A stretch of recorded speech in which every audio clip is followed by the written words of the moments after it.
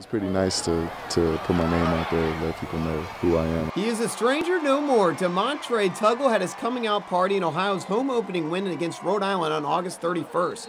The junior transfer had 3 carries for 65 yards and 2 touchdowns. Just a year ago, he was at Kilgore, a small community college in Texas. I used those 2 years to really mature and grow, learn.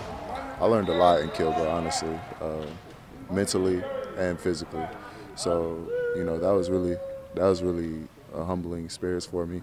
It was definitely tough at times, but, you know, it made me stronger at the end of the day.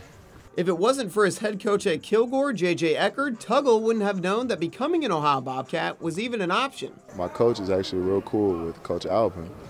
And after the season, you know, recruiting is going crazy. I'm getting calls left and right, but he tells me, he was like, I'm going to send your film up to Ohio. And I'm like, huh?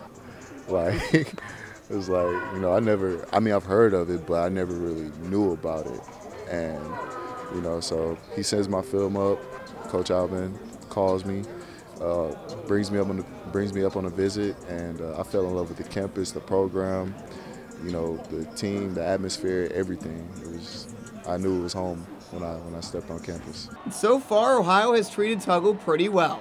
He leads all position players on the Bobcats with 4 touchdowns through the first 4 games of the season. I mean, O'Shawn and Julian, Vari, Jake, you know, those guys, they're all amazing. They all can hold their own weight while they're in there. But for me to go show everybody who I am and put my name out there, that was amazing.